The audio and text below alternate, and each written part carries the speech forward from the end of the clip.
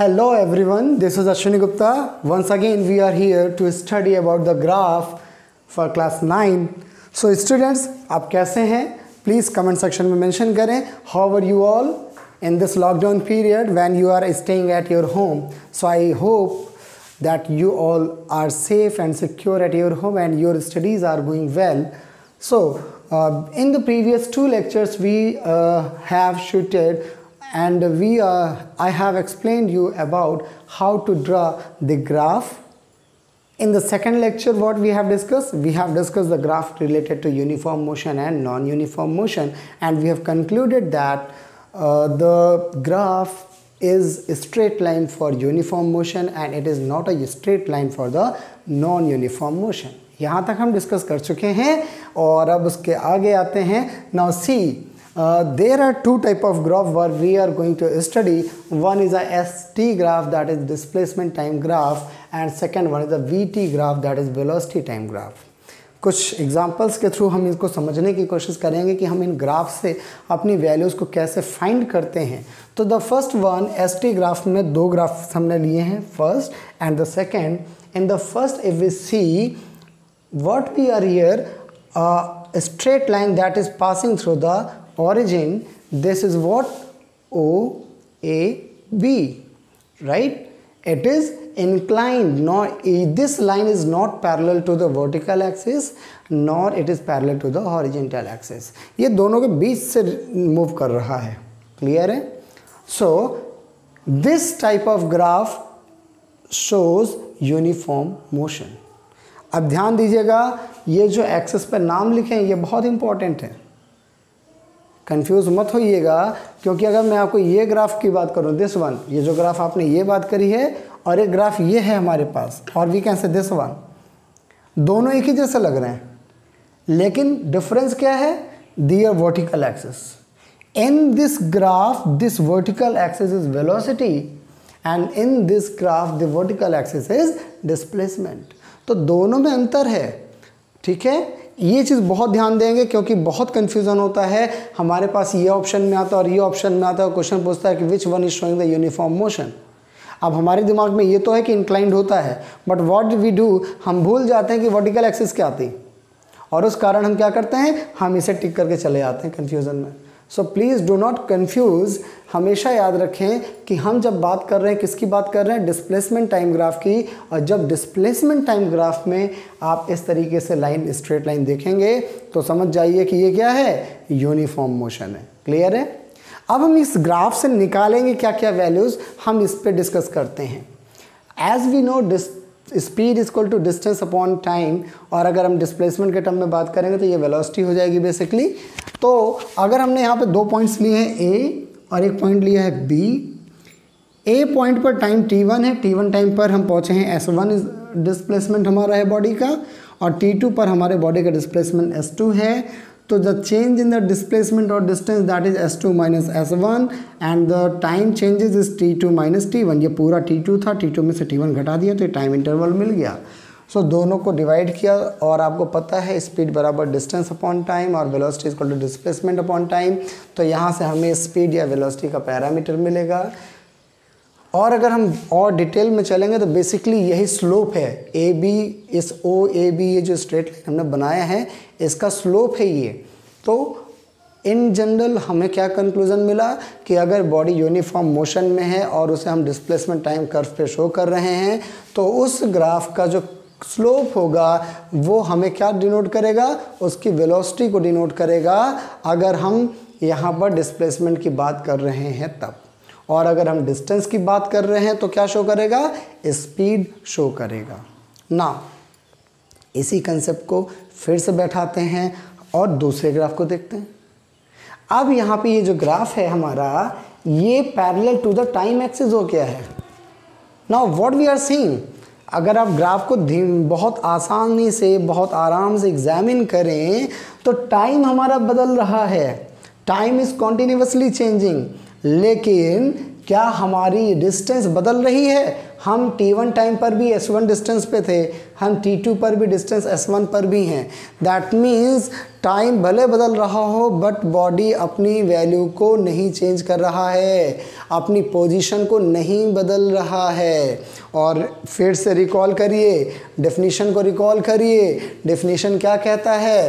If the position of the body with respect to time is not changing, that means body is at rest condition, body stationery है।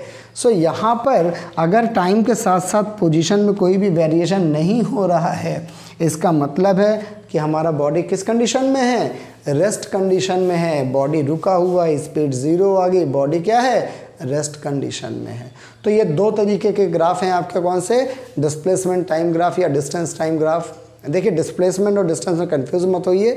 जब हम vector के term में बात करेंगे, velocity के term में बात करेंगे तो ये डिस्प्लेसमेंट हो जाएगा। इन जनरल हम इसको इस डिस्टेंस टाइम के अकॉर्डिंग चलते हैं। Now the second one that is velocity time graph. ठीक है, अगर हम वेलोसिटी नाम ले रहे हैं तो वेलोसिटी लेते हैं फिलहाल। So there are 2 type of graph we have. Again जैसे वहाँ पर है वैसे यहाँ पर भी है। ठीक, अब ये ओरिजिन हमने पास करा है, इसको हम कहीं और से भी पास करा सकते हैं। फिलहाल अभी हम डिस्कस करेंगे इस बारे में। But C in the first case this line is parallel to the time axis.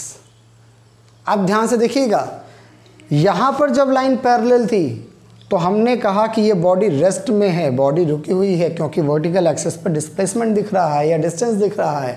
यहाँ पर पैरेलल है, लेकिन अब अंतर हो गया क्योंकि यहाँ पर वर्टिकल पे स्पीड दिखाई गई है, वेलोसिटी दिखाई गई है। तो अगर ये पैरेलल है that means this is a uniform motion. Uniform motion मतलब एक समान स्पीड से, एक समान वेलोसिटी से मूव कर रहा है। देखिए वेलोसिटी नहीं बदल रही है बॉडी की। ठीक, तो किसी भी टाइम इंटरवल में कितना दूर चला है वो ऑब्जेक्ट, अगर हमें डिस्प्लेसमेंट बताना हो तो उसके लिए हमें उस टाइम इंटरवल का केवल एरिया निकालना होगा। और जब आप एरिया निकाल लेंगे, एरिया बराबर जैसे ये क्या है, एक स्क्वायर की तरह दिख रहा है आपको, ये हम मान लेते हैं एक रेक्टेंगल मान लेते हैं। तो अगर इस रेक्टेंगल के एरिया की बात करेंगे, area of rectangle AB T2T1, तो ये कितना हो जाएगा? ये हो जाएगा लंबाई गुणे चौड़ाई, तो T1 T2 into AT1। T1 T2 क्या है? टाइम डिफरेंस है। AT1 क्या है? That is u, velocity. तो वेलोसिटी इंटू टाइम क्या होता है? वेलोसिटी इंटू टाइम डिस्प्लेसमेंट हो जाता है। ठीक, तो अगर हम ग्राफ का एरिया निकालेंगे तो हम क्या निकाल रहे हैं? डिस्प्लेसमेंट निकाल रहे हैं। क्लियर है? अब दूसरा डायग्राम देखते हैं। यहाँ तो पैरेलल था, यूनिफॉर्म मोशन था, एक ही वेलोसिटी थी, लेकिन यहाँ पे वेलोसिटी बदल रही है। T1 टाइम पे वेलोसिटी थी u, T2 टाइम पे वेलोसिटी होगी v। Now the velocity is changing. अब वेलोसिटी चेंज कैसे होती है ज़रा एग्जांपल के थ्रू समझें। Suppose we are moving with car and हम मार्केट देखते हैं तो हमारे गाड़ी की स्पीड कम हो जाती है, हम ब्रेक लगा लेते हैं, ब्रेक्स अप्लाई करते हैं। और जब हम हाईवे पे आते हैं तो हम बॉडी को एक्सेलरेट करते हैं, और जब हम बॉडी को एक्सेलरेट करते हैं तो हमारी वेलोसिटी लगातार इंक्रीज़ करती जाती है। 30 पे थे, 40 पे, 50 पे, 100 पे है। लेकिन हम 100 की स्पीड से चल रहे हैं, अचानक से गाय और भैंस दिख गई हमें सामने। Then what we do? We apply the breaks. और जब ब्रेक अप्लाई करते हैं तो हमारी गाड़ी की स्पीड क्या होती है? डिक्रीज़ कर जाती है, कम कर जाती है। तो ये जो ब्रेक लगाना है या आपने एक्सेलरेट करके स्पीड बढ़ाई है, this is new concept that is known as acceleration. अभी हमने नहीं पढ़ा है, हम पढ़ेंगे फिलहाल एक्सेलरेशन। तो यहाँ पर जब वेलोसिटी वेरी कर रही है टाइम के रेस्पेक्ट में, यहाँ पर देखो डिस्टेंस या डिस्प्लेसमेंट वेरी कर रहा था टाइम के रेस्पेक्ट में, तो एक कंसेप्ट आया स्पीड या वेलोसिटी का। अब जब वेलोसिटी वेरी कर रही है टाइम के रेस्पेक्ट में तो नया कंसेप्ट आएगा एक्सेलरेशन का। किसका आएगा? एक्सेलरेशन का। ठीक है, हम डिटेल में पढ़ेंगे फिलहाल एक्सेलरेशन के बारे में। अभी एक्सेलरेशन की बात करते हैं, that is delta v upon delta t, change in velocity upon change in time. एक चीज़ तो हमें इस ग्राफ से मिलेगी, स्लोप वाले से क्या? एक्सेलरेशन। दूसरा, अगर हम इसी ग्राफ का एरिया निकाल लें, अब देखिए यहाँ पर रेक्टेंगल था, this was a rectangular shape under the curve. यहाँ पर ट्रायंगुलर है, तो ट्रायंगल का एरिया क्या होता है? Half into base into height. इसको मान लीजिए b, तो half into AB into OB। अब अगर ध्यान से देखिए OB क्या है? टाइम है, AB क्या है? वेलोसिटी है। तो half into v into t। Again we are what we are getting? We are getting the displacement, velocity into time displacement हो गया. सो these are the various graph by which we can find out the different values, right? Like we can find out the speed or velocity, we can get the acceleration, we can get the displacement by velocity time graph. बस फ़र्क यहाँ पर है. To be very clear, हमेशा याद रखें जब भी ग्राफ से रिलेटेड क्वेश्चन आए आप क्वेश्चन को पढ़ें बहुत थारोली, क्योंकि बहुत ज़रूरी होता है ये जानना कि वर्टिकल एक्सिस पर दिखाया क्या जा रहा है. Either this is a displacement or this is a velocity. क्योंकि अगर वर्टिकल एक्सिस आपने सही से देख लिया तो आप अपने क्वेश्चन को बहुत ईजिली सही से कर पाएंगे, करेक्ट कर पाएंगे. लेकिन अगर आपने दिमाग में चल रहा है कि वेलोसिटी टाइम ग्राफ पढ़ कर आए हैं और हम डिस्टेंस देख दिए या डिस्प्लेसमेंट, तो और आप वेलोसिटी समझ के सॉल्व कर डालेंगे तो आपका आंसर गलत हो जाएगा. सो इसलिए ये बहुत ज़रूरी है कि ग्राफ के वर्टिकल एक्सेस को ज़रूर देखें.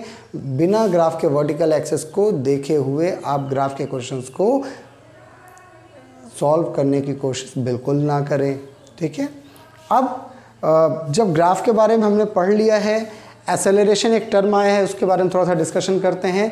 एसेलरेशन बेसिकली क्या है बेटा? Rate of change of velocity. Rate of change of velocity, that is known as acceleration dv upon dt. ठीक है. और यूनिट इसकी क्या हो जाएगी? SI unit, that will be metre पर सेकेंड स्क्वायर. ठीक है. Rate of change of velocity, जिस हिसाब से वेलोसिटी बदल रही है. कभी कभी देखा होगा आप जब स्प्लेंडर लेके चलते हैं तो आपको थोड़ा एक्सेलरेट ज़्यादा करना पड़ता है गाड़ी की स्पीड में आने के लिए. लेकिन जब आप क्या कहते हैं FZ और आप पल्सर, इन सब को जब आप थोड़ा भी एक्सेलरेट करें तो ये बहुत तेज़ी से स्पीड पकड़ लेती हैं. वाई? क्योंकि इनका एक्सेलरेशन ज़्यादा है, rate of change of velocity ज़्यादा है. ठीक है. So what is the acceleration? अब एक्सेलरेशन वेक्टर क्वांटिटी है, ये पॉजिटिव भी हो सकता है और ये निगेटिव भी हो सकता है. एक बहुत अच्छा सा एग्जांपल है मेरे दिमाग में, मैं आपसे वो शेयर करता हूँ जहाँ पर हम एक्सेलरेशन के पॉजिटिव या निगेटिव होने की बात करते हैं. आपने कभी बॉल को थ्रो करा है ऊपर? बॉल छत पर आप हाथ में लेके बॉल को ऊपर क्यों फेंकें ग्राउंड से? तो बॉल जैसे जैसे ऊपर जाती है एक पॉइंट पर ये रुक जाती है और वो वहाँ से नीचे आना शुरू करती है. तो यहाँ पर जो एक्सेलरेशन लग रहा है वो -g लग रहा है. g क्या है? Acceleration due to gravity. जिस धरती पर हम रह रहे हैं, जिस प्लेनेट पर हम रह रहे हैं, ये प्लेनेट हर ऑब्जेक्ट को अपनी ओर खींचता है. अच्छा, बॉल को जब हम ऊपर फेंक रहे हैं तो हम इसके अगेंस्ट काम कर रहे हैं. तो ये बॉडी धीमे धीमे डीएसेलरेट होगी और एक पॉइंट पर जाकर रुकेगी और रुकने के बाद वो वापस वहाँ से नीचे आना शुरू कर देगी. तो जब बॉल ऊपर जा रही थी तो -g हो गया और जब बॉल नीचे आ रही है तो +g हो गया. तो दिस इज़ व्हाट? एक्सेलरेशन. और दिस इज़ व्हाट? रिटार्डेशन, और we can say negative acceleration, कुछ भी कह सकते हैं. ठीक. तो एक्सेलरेशन पॉजिटिव या नेगेटिव दोनों होता है. जब फाइनल वेलोसिटी कम होने लगे, ऐसे समझ लो इसको, बहुत याद करने का तरीका. जब फाइनल वेलोसिटी कम होने लगे इनिशियल वेलोसिटी से तो समझ जाओ कि रिटार्डेशन हो रहा है. और जब फाइनल वेलोसिटी बढ़ने लगे इनिशियल वेलोसिटी से तो समझ जाओ कि एक्सेलरेशन हो रहा है. तो इस टॉपिक के साथ हम आज का वीडियो यहीं पे फिनिश करते हैं. अब नेक्स्ट टाइम पे हम बात करेंगे अपने इक्वेशन ऑफ मोशंस को कैसे हम डेराइव करते हैं ग्राफिकल मेथड से. हम उन्हें डेराइव करेंगे, एक्सप्लेन करेंगे. तब तक आप वीडियोस को शेयर करें, देखें, सब्सक्राइब करें और लोगों को कन्वे करें. Thank you very much class.